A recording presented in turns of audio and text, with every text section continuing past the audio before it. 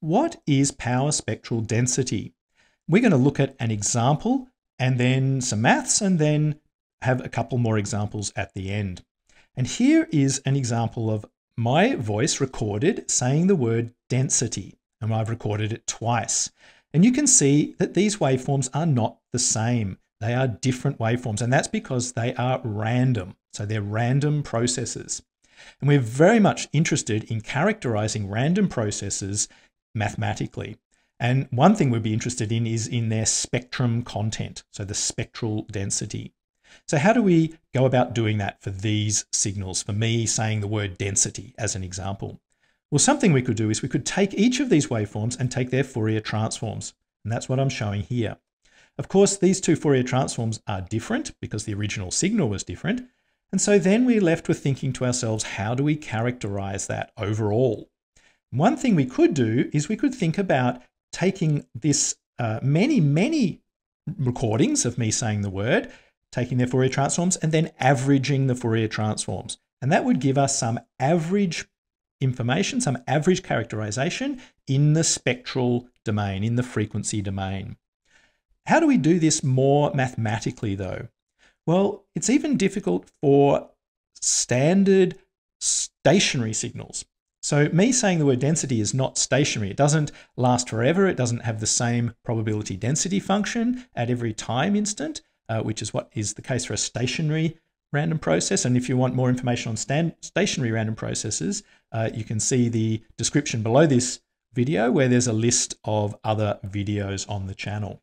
Let's consider these stationary ones. One problem with them is you can't take the Fourier transform of a stationary process because the realizations, by mathematical definition, they go for all of time from negative infinity to positive infinity. So you can't take the Fourier transform of the realization. So instead, we're going to define something else, and we're going to define this thing, which is called the power spectral density. So here's a definition of that. I'll come back to this just in a minute, but first of all, let's just look at some of its characteristics. It's in the frequency domain. It involves this function f, capital F here, which is a function of frequency. And then we're going to take an expected value of it, which is like taking the average. So that is what we're talking about here, but it's more formal here. And interestingly, you notice this squared function here. So why is this function interesting to us? Before we explain everything in the function, it's interesting to us because if you take the integral over all the frequencies, then you get the mean squared value, and that is the average power. So this function, although it's complicated, this function relates directly to the mean squared power, which is something that we're of course going to be interested in the signals. And of course, because it's a power, it's different from the case of just taking the Fourier transforms of my word density, for example, or the stationary runs which don't exist. And in this case, you can actually perform this limit, and this does exist, even though the Fourier transform of the stationary process does not exist. So let's just understand that a little bit just for a minute or so. So here's the information here, the components of this equation here. So instead of taking the full stationary process, which goes for infinite time, we're going to truncate it. And that's what we've done here. This is a truncated version. It equals the standard, the stationary process, but only over a time between minus capital T and positive capital T, and it's 0 after that. So we can take the Fourier transform of this truncated process. And it's this process that we take the Fourier transform from. This is exactly the Fourier transform definition. And this is the term that exists in this definition of our power spectral density here. So I think you can see you're going to take the Fourier transform of a truncated version that does exist. Then you can take the expected value. And it turns out you then can evaluate this limit. Even though you couldn't take the limit of the original one, you can take the limit of this one. It's because it's squared and because of the expectation. We're not going to go into all the details here for that, but this is an interesting property. And this squared, as we said, it means that you get something that relates to the power. So it's a very interesting thing to do. This is why it's a good function. Okay, so why is it called a density? Why is it called a power spectral density? We can see the spectral component because it's in terms of the frequency, and we can see the power component because it relates to the power, but why is it called a density? So for this, we should look at the units. So let's think about the units of this function here. Okay, and one good way to start with that is to start by looking at the relationship between the time domain and the frequency domain in terms of the energy. And there's this relationship, of course, that if you integrate over all time, the squared value of the signal, then it's equal to the integration of the squared value in the frequency domain over all frequencies. This is Parsifal's theorem.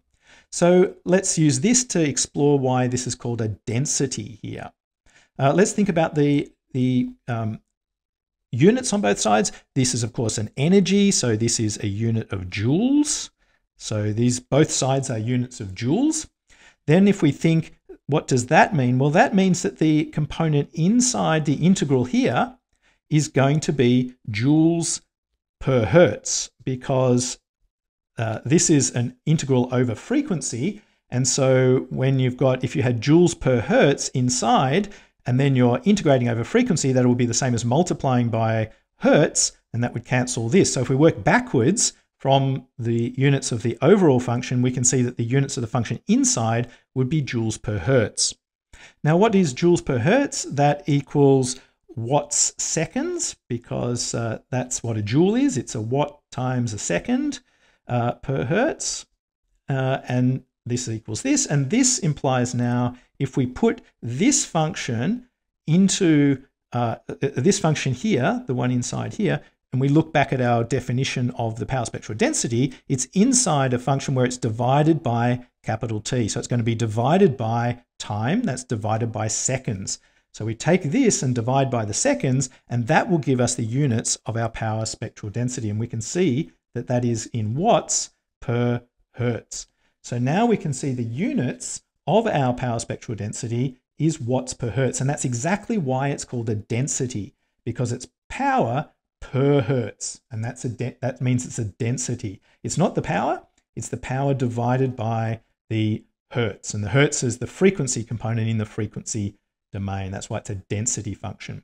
So we've got a power spectral density all explained with these equations. Let's just finish by looking at one extra interesting property about it and a couple of examples. And that is that it turns out this particular definition, the power spectral density, can be shown that it equals the Fourier transform of the autocorrelation function for the random process. So for more information about autocorrelation functions, again, look in the description below.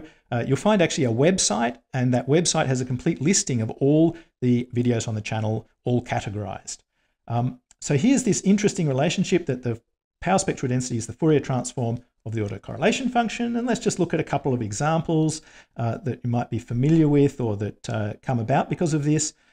Noise, if you have white noise, which is IID, a noise process. So if the random variable x is noise, so we're going to use n here, and replace the x with n, then you've got an autocorrelation function. If it's IID, the autocorrelation function is just simply a delta function, because there's no correlation between any other samples in any other time offset when they're IID. That's the definition of independent distribution. So this is the autocorrelation function, and the Fourier transform of a delta is a constant flat line. And that's according to this equation here. And that shows us that the power spectral density for white noise is a constant. And you can see that's this Fourier transform relationship here.